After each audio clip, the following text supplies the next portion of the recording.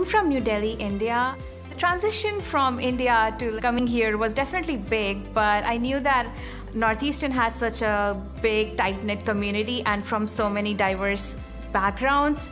I'm currently focusing on the Internet of Things. I really wanted a hands-on experience, and it was perfect because the focus on your co-op and focus on projects, that's exactly what I wanted to do. My co-op coordinator, she was so thoughtful of all our different backgrounds, and she really made it easy for us to talk about our experiences.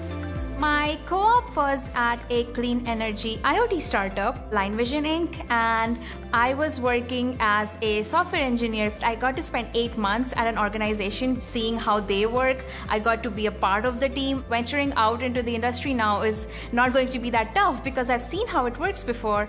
If I had to summarize my experience at Northeastern, I would call it experiential because I got to build things, I got to have tangible things that I've built in my hands, and I was able to convert all this knowledge into actual real-world applications.